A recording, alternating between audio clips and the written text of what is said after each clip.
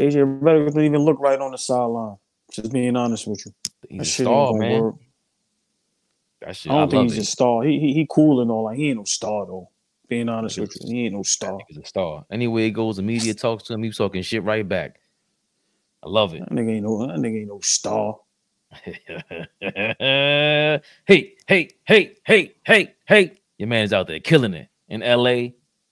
Got Bronny popping. Who? What? JJ. Big J. That Bronny. I'm being real, bro. I be getting so much smoke. I'm leaving that Bronny thing alone, bro. I don't even. You know, Ticket TV. Big shout out to him. Kwame Brown. Your man, the comedian Bubba Dub. Like, it's certain people that, bro, they gonna keep it real. So, you know, look at what they said. You know what I mean? You know me, I'm a hater though, and I'm a troll, and I'm a. How you feel about Kwame Brown complaining for 20 years about Stephen A. Smith doing the same thing to him that he's doing to Bronny now? Bro, we all contradict. Everybody does it. Think about this. Remember when Dame Dash had that legendary interview with the Breakfast Club, and he was like, right, you know, he don't conversate about other men as chatty patty. Right. Now he's super chatty patty. He looks crazy. So it's like, bro, the internet is undefeated.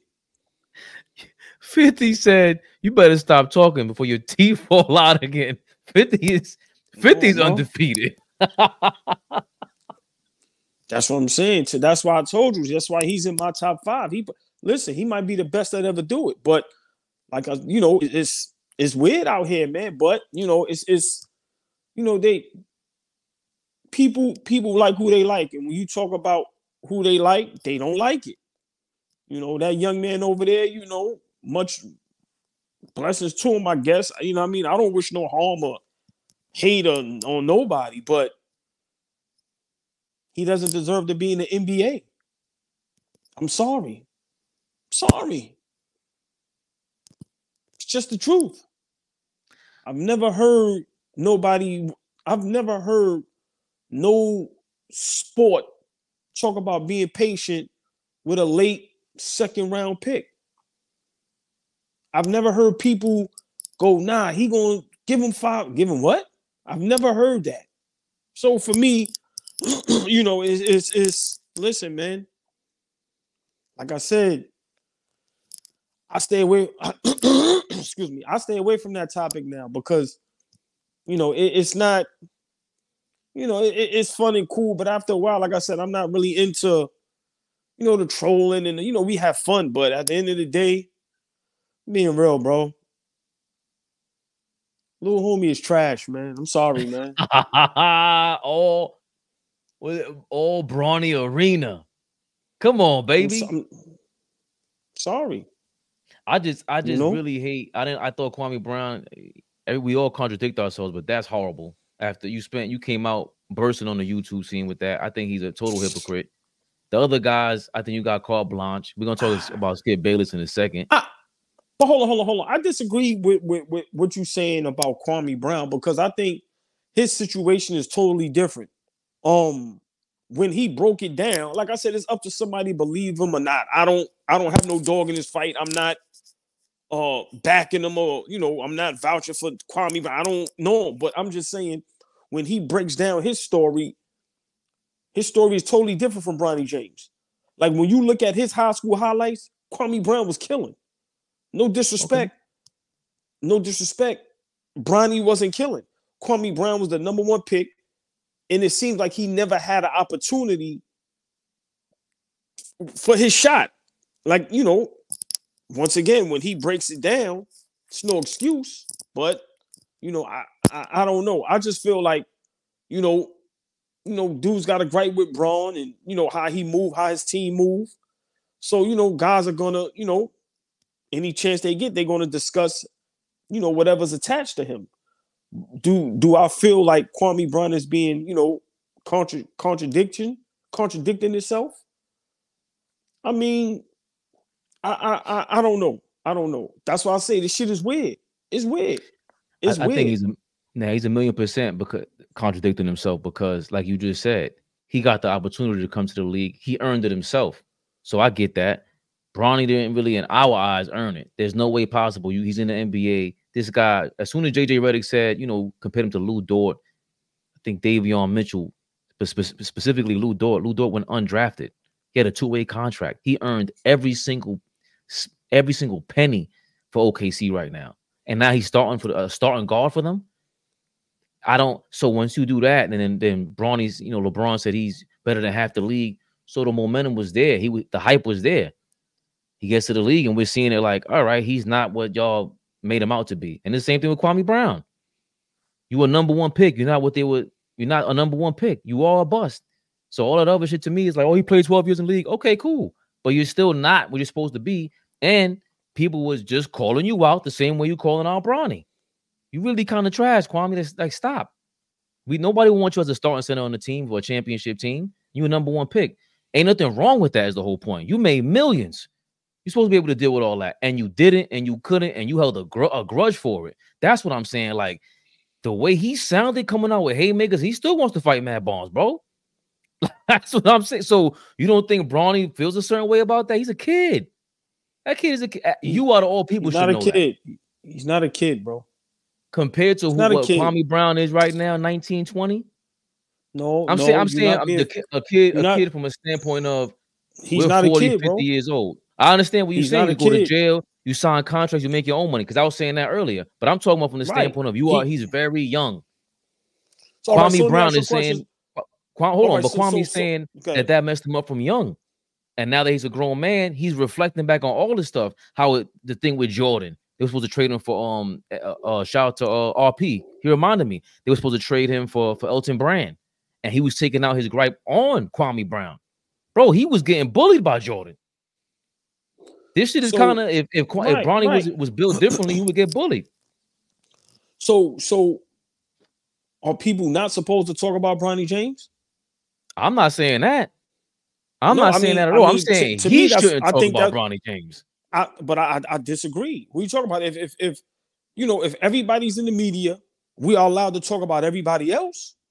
Once again, that's a major story.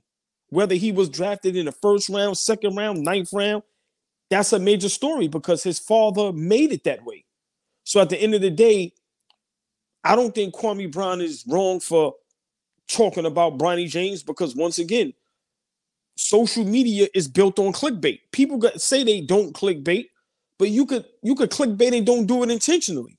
Like I said, what we always say, we don't hear excuse me, we don't hear nobody talking about De'Aaron Fox, Sabonis. We don't hear nobody talking about Jordan Poole. Why? Because it's not hot topics. So at the end of the day, if Bronny and Braun wasn't a hot topic, they wouldn't talk about him. The fact of the matter is, the young man is not a good basketball player. I'm sorry. I'm sorry to burst everybody's bubble. And when him and Carmelo Anthony's son played on ESPN, that was the proof right there. That was the proof. Kendrick Perkins said it before. Yo, I don't know who gets into I don't know who's an All-American. Kendrick Perkins said, I averaged 30. Like this dude's in high school that's averaging 30 plus, 25 plus. Young man wasn't even averaging 20. Some people say he wasn't even the best player on his team, and he was an All-American, McDonald's. So at the end of the day, us as quote-unquote media, I don't call myself media, but, that's what it's called out here. Fans, the mic is rubbing the zipper. Right. So we all, that's better? Yeah. So a lot of this be our fault, but for me, we have to be honest. And Kwame Brown says something that made sense. If we could call Westbrook, why we can't commentate or talk about Bronny James? I don't have a problem with that. But you can't be the one that came out and wants to fight Matt Barnes and hold a grudge for all these years and say that. You should no longer have a grudge with anybody then. You should understand what Stephen A. Because you're doing exactly what Stephen A. Smith was doing now, which is my point to begin with. All you guys were shitting on Skip Bayless and Stephen A. Smith, and now all of a sudden you're supposed to be the new media and change shit up. Nah, what's the difference? That's what I'm saying. It was it was easy to say that, have that perspective when you were sitting on your couch or when you were playing basketball. But now that you're in their seat, you're doing exactly what they're doing. So yeah, y'all are hypocrites. Draymond, Kwame Brown, all these guys. Hold on, just real quick, yo. The mic rubbing the zip is nasty. Hey, yo, Fish. Every time we got something good going, Fish. Hold on, we never chap step, pump fake. Come on, we in the building. Let's go. The official Bronny basketball. Yo, listen, man. And that's what I mean. I should be able to say what the hell I want to say, LeBron. You out of all people, you knew what the slander was coming into the game. And he seems like he's taking it well. I don't see him bitching and moaning. I see him out here moving and grooving. I'm proud of that kid, man. He ain't looking depressed, none of that. I mean, that's a great point. You know, like I said, nothing to be upset about. You know, one thing you can't stop people from doing is talking, you know. So at the end of the day, you know, but just my whole thing is, you know, I just tell people, me being considered all ball, I don't know it all. I tell you I don't know it all. I don't care that I don't know it all. You might be better than me at the game, but you don't love the game more than me. That's just a fact. And at the end of the day, just give me my props when I'm right. That's all I be wanting to say. I could be wrong on a whole bunch of things, but when I'm right, there you go. Give me my props. He's in the building. Are we live? Are we live? Big Flea. Never the little one. Flea was good. Let's get building. Right to it. Yeah, Flea's in the building. Well, you just reminded me of the exact quote that made me want to talk about this, because I was searching for the quote to talk about this. Skip Bayless. Bane is back, AllBall. Hold the hell on. Bane is back. Stop playing with my boy. I just said it. Kwame Brown, Draymond Green, all you guys bitching and moaning about Skip Bayless all these years, and all you do is play the exact role this man is playing. And Bane is back with a vengeance. AllBall TV. They scared, but I'm not. They don't like comentario. Y suscribe.